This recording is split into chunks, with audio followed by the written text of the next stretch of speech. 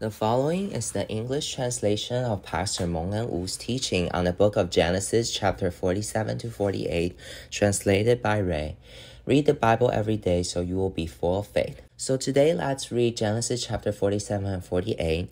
So here Jacob is in his late age and he's about to pass away and to go to see the Lord.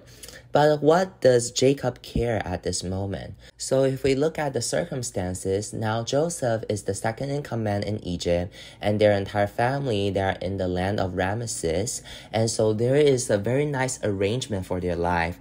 They have their inheritance, they are influential, and also the dwelling place of all the kids, everything is arranged. And when everywhere is in famine, they are in Egypt, they are not just trying to make ends meet, but also they have great influence over Egypt. But is Jacob satisfied with all that? So today, let's read chapter 47. When everything seems to work out for you, what are the things that you should still hold firmly? So in verse 1 and verse 2, Joseph, he has a lot of wisdom. So from among his brothers, he took 5 men and presented them to Pharaoh.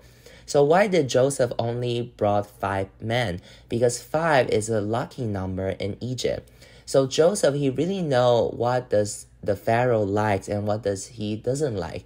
So when Joseph, he's presenting his brothers and to have this conversation with Pharaoh, he know what's on Pharaoh's heart. So he only present 5 of them, which is the lucky number, the best number to talk to Pharaoh. And so Pharaoh is very happy about it. And then so he's asking, now Pharaoh said to his brothers, what is your occupation? Also, they answered to Pharaoh, your servants are shepherds, as our fathers were. So now here the key is that 5 is the lucky number of Egypt. So Pharaoh is happy and he asks a question. But you know, shepherds, the Egyptians doesn't like shepherds because they think shepherds are very dirty. It's an occupation that is more humble. So they don't like that. So that's why Pharaoh just decided to give them a land so that they can be separate from the Egyptians. So here you can really see the wisdom of Joseph in every decision that he makes. So where does this wisdom come from? It's all he learned in the prison. So remember in the previous lessons that we mentioned, every valley or lows in your life, everything that you experience, it's all God's arrangement for you in his wisdom. So please don't complain, but instead learn to appreciate and thank God, to enjoy and to learn in those experiences. And later on, you will realize that all these things can become your wisdom that will allow you to face and deal with the things in the future. So next they said, we have come to sojourn in this land, for there is no pasture for your servant's flock, for the famine is severe in the land of Canaan. And now please let your servant dwell in the land of Goshen. So Pharaoh, he arranged them to dwell in there. And next in verse 7, then Joseph brought in Jacob his father and stood him before Pharaoh, and Jacob blessed Pharaoh. So imagine Jacob, he's a person who has been grabbing and fighting for so many years. Now he has this chance to meet the king of the richest nation at that time. But he didn't ask for anything, but instead he just blessed Pharaoh. So this is Israel. It's the time when his life has been trialed and cleansed and purified to be so mature in this moment. So their families, this is also our destiny in the future. Remember the dream of Joseph. He can be the second in command in Egypt. And then also when Jacob, when he's able to bless Pharaoh, these stories are not just about Joseph and Jacob, but it's about the entire Israelites. It's about all the chosen people of God. And it's also talking about in the eternity, every single calling, the destiny, and the promise for every son and daughter of God. This is exactly it. We are destined to be kings. We are destined to be able to rule and bless this land. We will do that in millennium and also in the new heaven and new earth in eternity. Remember, our calling is to be the glorious bride of Christ, but our calling is also to be the kings with the Lord. So is our life mature enough right now? One way to see it is that whether or not we can bless others. So today, if we come in front of someone who are in great power or in great authority, or maybe someone who can potentially help us or even completely transform our life, when we meet them, the first thing that came to my mind, are we thinking about, oh, this person can help us? Or if we are able to also think that, yes, in Christ, I am also able to bless them. This is a huge transformation of our mindset, that we are no longer fearful. We are not just looking for favor from men, and we are also not proud. But at the same time, we know that God, He has His glorious entrustment and calling on us in our life. So next, Pharaoh asked Jacob, how many are the days of the years of your life? And in verse 9, Jacob said to Pharaoh, the days of the years of my sojourning are 130 years. Few and evil have been the days of the years of my life, and they have not attained to the days of the years of the life of my fathers in the day of their sojournings. So comparing to the standard of Egypt at that time, Jacob has lived a very long life. But when Jacob looked back on his life, he says it's few and evil, and have not attained to the days of my fathers in the days of their sojourning. So now here Israel, he is so mature to a degree that he now fully understands what does it mean to have a good life. What's the meaning of true longevity? For a life to be good, it's up to our life has this deep connection and intimacy with the Lord. And what does it truly mean to have long life, to have longevity? It's that our days on earth is being regarded by the Lord. It's remembered by the Lord. So how much of that was counted and recorded by the Lord? Jacob, now he fully understands through all the removing, all the breaking in Jacob's life. After all the trials, he learned all these lessons. But as he reflects on the days when he was the youngest, the strongest, when he sees that actually they are full of bitterness. And this bitterness actually comes from the fact that he hasn't realized, he hasn't known the God who calls him and bless him, and the same God who promised to his father and his grandfather. And why does he say that his days are few? How much days in your life do you think it will be regarded in eternity by the Lord? Many of us maybe have the habit to take diary, or maybe some persons, they will keep accounts. They will remember, oh, where I go, to have traveled this year, what are the things I do, and also how much money I make this year.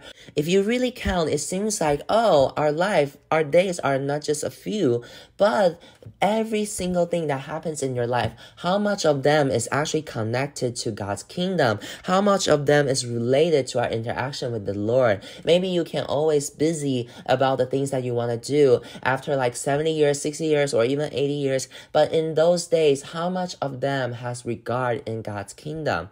So that's why Jacob, he knows that his years, his days are few and evil, and have not attained to the days of his fathers in the days of their sojourning, because the place where we are truly living is in eternity.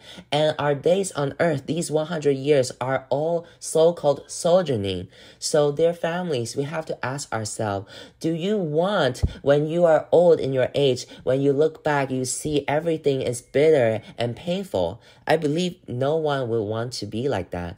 Do you have this desire to be blessed? Do you want your life to be full of God's favor? Do you want every single day, every year, have regard in God's kingdom? Then please spend time to have intimacy with the Lord. Spend time to think about His kingdom. Spend time to engage in God's work in our life, to follow His guidance. So each time when I went to visit someone, when I care for someone, or when I serve, or even when I'm interceding for others, all of these will be regarded in God's kingdom. And also, but at the same time, some people, they might be busy with a lot of serving, and they use the serving to satisfy their own heart, and they create a lot of activity at church. But maybe one day the Lord will say, truly, I say to you, I do not know you. You are the evil worker. Depart from me. But in contrary, maybe some seemingly nobody person, they are faithfully interceding for others in front of the Lord. They are faithfully serving, visit someone, care for others, send meals, nobody see it, or maybe even his serving is not within church, but it's actually regarded in God's kingdom. So this is something that we have to pray today. Lord, may my days in front of you is not bitter, is not painful, but instead in the days of my sojourning on earth, every single day can be regarded by you. So then verse 11, then Joseph settled his father and his brothers and gave them a possession in the land of Egypt, in the best of the land, in the land of Ramesses, as Pharaoh had commanded. So indeed, this land now belongs to the Israelites, and then they expand from just one person to a family, to a clan, to a huge community, and then eventually become a kingdom. It all starts from here.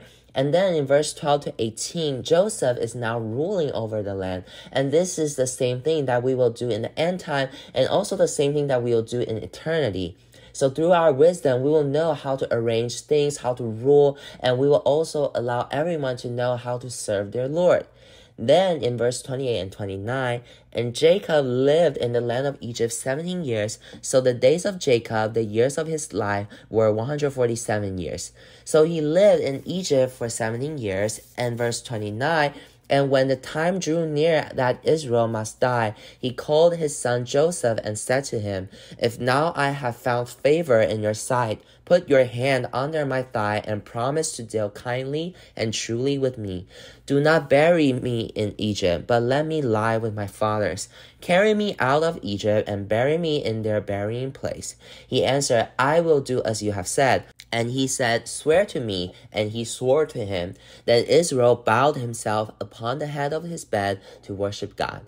So here, this is the end of his life. He was worshiping God. Here it says he bowed himself upon the head of his staff or his bed.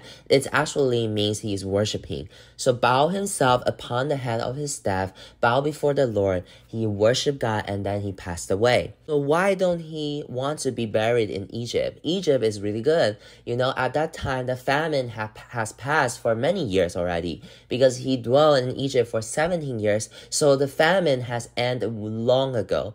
So if Jacob, he wants to went back to Canaan, he actually has this ability because remember, his son is the second in command in Egypt. Why don't he come back? You know, it's very easy for Joseph to let his father to went back to the land of Canaan. It's very easy. He just needs to drive him with the chariots. It's just not super difficult to back to the land of Canaan, to their hometown. It's really easy. But Israel now, he has been so mature to a degree that every single step in his life, he wants to live in God's will. So remember before he came to Egypt, when he was still in the land of Canaan, he said, okay, I will go see my son. I will go see my son. And then when he went to Beersheba, he's still constantly offering sacrifice. He wants to know God's will. And then God revealed to him, say that, do not be afraid to go down to Egypt, for there I will make you into a great nation. And Joseph's hand shall close your eyes. So, okay, Israel, then he went down to Egypt, and at that time his spirit is awakened, and then he became Israel.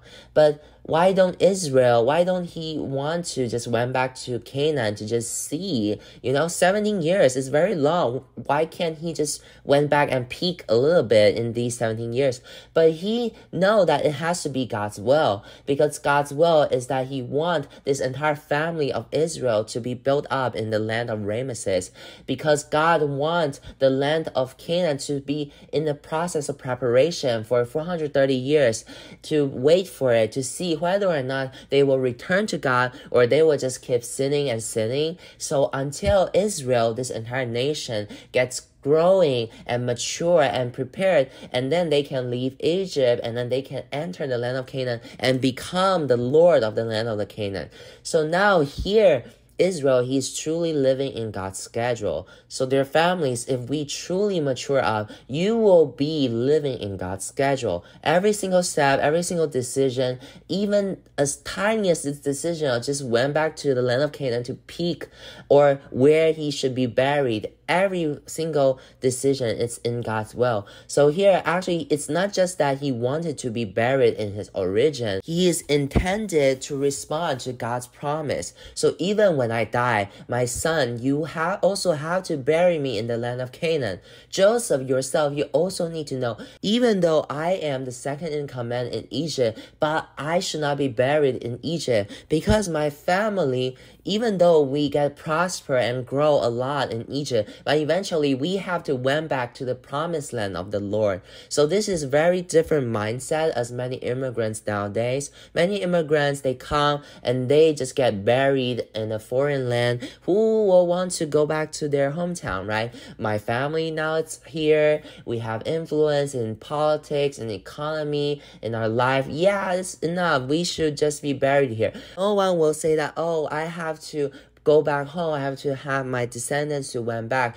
But here, they don't have this mindset of immigrants. They have the mindset of promise from the Lord. So their families, our generation, at the most, it's just like 100 years. But whether or not we can let our son, our grandchildren, they can also follow our footsteps and step into our destiny, to know that our family, we are being called by the Lord. We receive the promise from the Lord. So we as a parent, since the younger age of our children, we have to keep telling them that we have to step into it. We have to respond to God's promise. We have to believe that the promise of Abraham will be on us. The promise of David will be on us. The promise that Jesus Christ, he fulfilled when he died for us. The new covenant is on us. This is the life that we should live. It's the life that is waiting for Jesus' second coming. We have to keep telling to our children. So today we have to pray to the Lord. Lord, may you let my family to really fear you. Let my family to respond to your promise. Let my family to keep living in front of you. This is the greatest worship we can give to you. And this is also the greatest heritage that we can pass on. It's not about money. It's not about house, but it's the fear of the Lord. This is very important.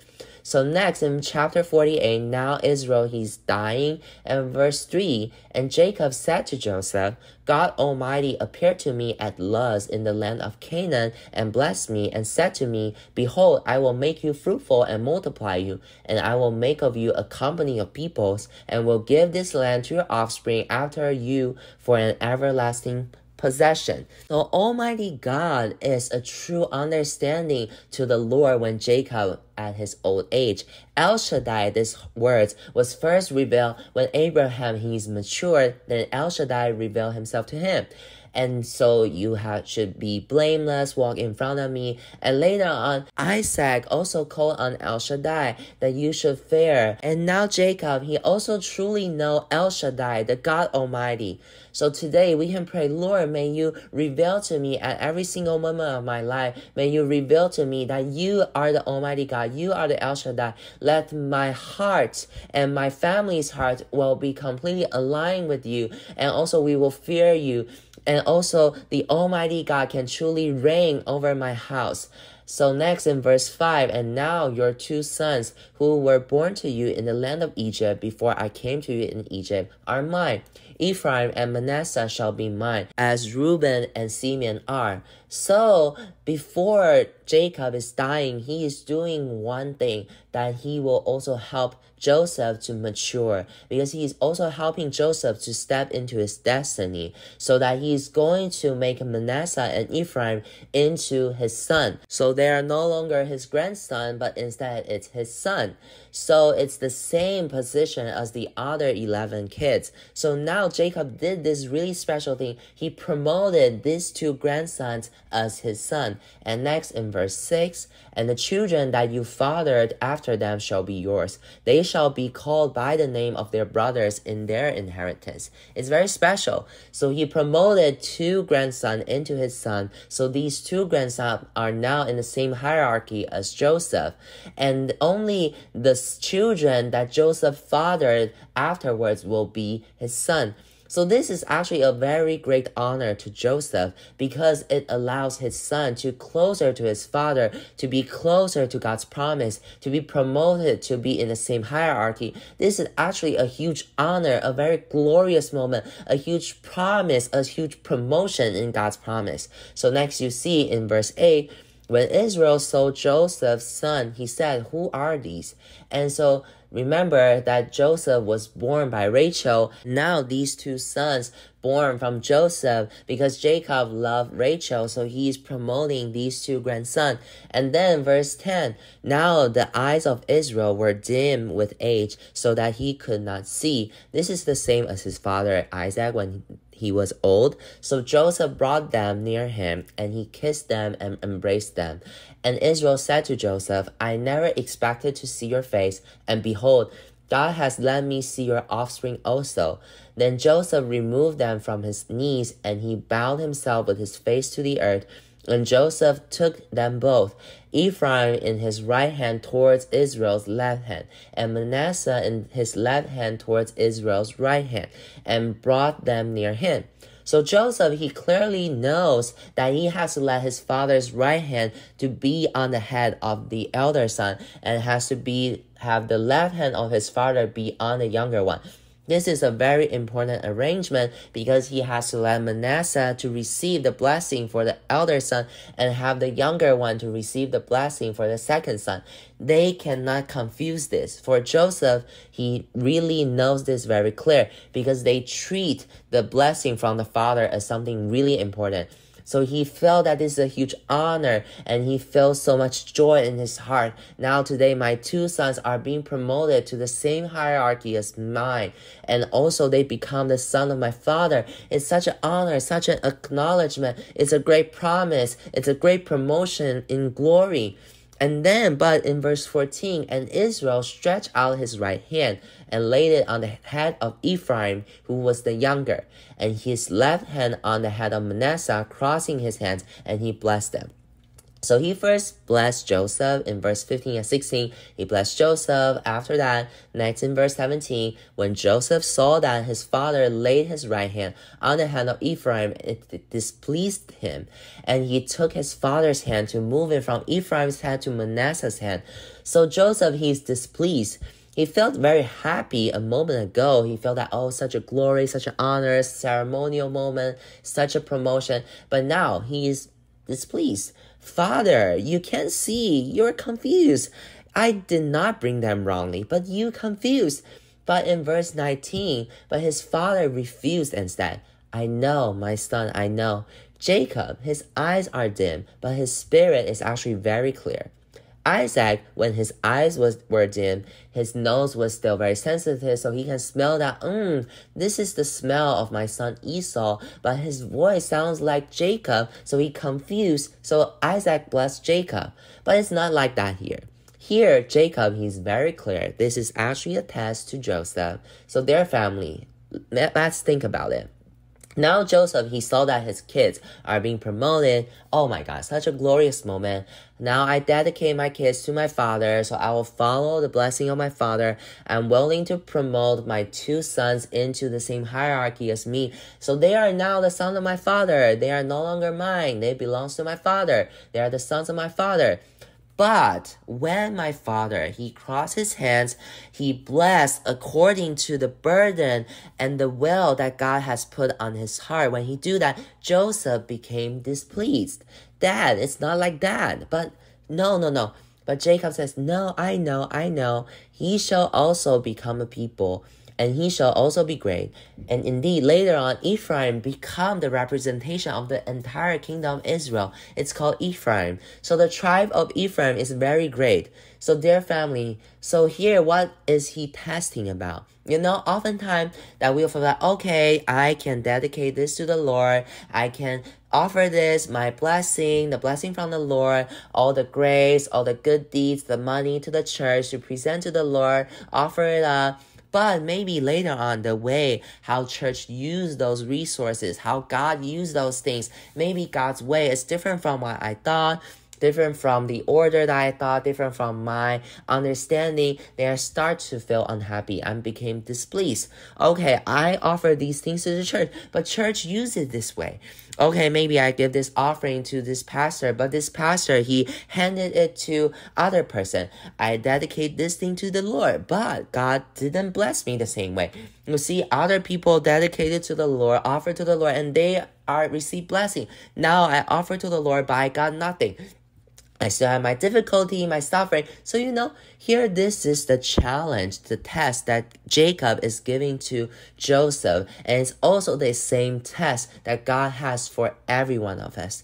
So their families, now today, you dedicate something to the Lord, you bless the Lord, and you receive favor. Oh, you feel that it's such an honor to be able to do that. Oh, you're so grateful. Thank you, Lord, for accepting my offering. But eventually, the way that God used it, the way that church used it, the way that pastor use it is different from the way that you think about. Maybe would you just think that, oh, how can they be like that? I will no longer give offering in the future. So here, Joseph, he's displeased when he decided to dedicate his son to be the son of his father. Why wasn't he feeling unhappy about it? But now when father's blessing is having an exchange, when he crossed his hands, Joseph became displeased. So their family, we really need to be changed. Jacob, here, he has been transformed to someone who is really mature. He is so mature so that God can use him to bless Pharaoh. He is so mature, he knows that Egypt is not our dwelling place. We eventually have to went back to the promised land. But he also is so mature that he decided to follow God's schedule. So in these 17 years abundance in Egypt, he doesn't dare to just went back because he knows God's timing. He knows that he has to submit under God's hand for 400 years. And similarly, Joseph, he also needs to submit. So in these 400 years, the Israelites, they have to wait for these 400 years so that they can went back to the promised land of Canaan. This is called maturity. This is called the true knowledge to know God's kingdom. So today, if we don't really know God's kingdom, if we only know God's blessing, we don't know the order, the authority, how God reigns his kingdom. We don't know his order. We have our own preference. And then if other people, if the authority, they don't follow what we think, then we start to feel displeased. Oh, okay, no, forget it. No, I will no longer give any offering. I will not serve anymore. I will change the church. I am so disappointed by the pastor, by all the ministers. Why don't I just stay at home? I will just worship the Lord by myself. Nowadays, so many Christians, they refuse to live in God's order. They refuse to live under the authority. They always think that they are right. My concept is correct. What I see is the most comprehensive. So, when Jacob's blessing is truly responding to God's promise, because God wants Ephraim to become the representation of the entire Israel, this is actually God's arrangement. And Jacob, he knows that God's promise is like that. So their families, are we able to help our sons and daughters to really step into God's calling and command correctly? When you dedicate your children to the Lord, but is it possible that you are still hoping that, okay, this child, he still has to follow my own will when he's choosing his school, when he's choosing his work, when he's choosing his serving? Sometimes, even though it looks like we offer it up already, but actually we still have a remote control behind, and we are still trying to manipulate. Even though we offer it to the Lord, but we are still manipulating. So that's why we really need to ask God for mercy, to know that how can we pray in front of him today? Lord, is there anything that I haven't let go? Is there anything I haven't fully dedicated to you? Let God take over. If the way that God lead, if the way that God guide, if the way that God build, if the timing that God's thinking about is different from what you expect, you will be able to know that at this very moment, God is also telling you that, my son, I know. So in the end, verse 21, behold, I am about to die, but God will be with you and will bring you again to the land of your fathers. Bring you again to the land of the fathers. So do you see that? Now here, Joseph, he received a command, is that today, we, entire Israel, our entire family, in the future, we will be a great people. But we will not keep living in Egypt, because God will eventually bring us back to the land of our fathers. So I will give you the land that I took in the past. Now I give it to you. So you have an extra portion. It's in the land of Shechem. So, even though Israel, his eyes are dim, but his spirit is much clearer than every single moment in his life. So here, I want to bless every brothers and sisters who are older. Bless every parents. Even though our body might be weaker compared to the past, our age are getting older. Maybe our eyes, our legs, our body are not as strong as before. But may the Lord bless us so that our spirit can be more awakened, that every single moment in our life we can see so clearly from our spirit. We can see God's promise, see God's destiny, see God's glorious calling over our entire family and promise. So may the Lord bless us all. Amen.